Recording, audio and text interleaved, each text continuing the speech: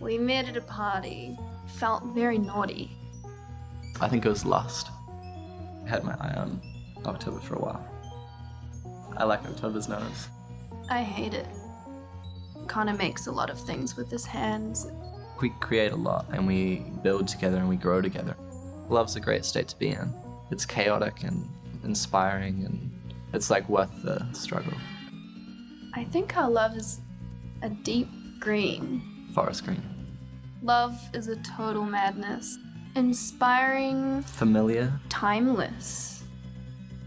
We feel like aliens. Your body is sort of home for me in a weird sort of way. The fact that we were able to find each other and be so similar and remain together, I guess, is it luck or is it fate? Who knows?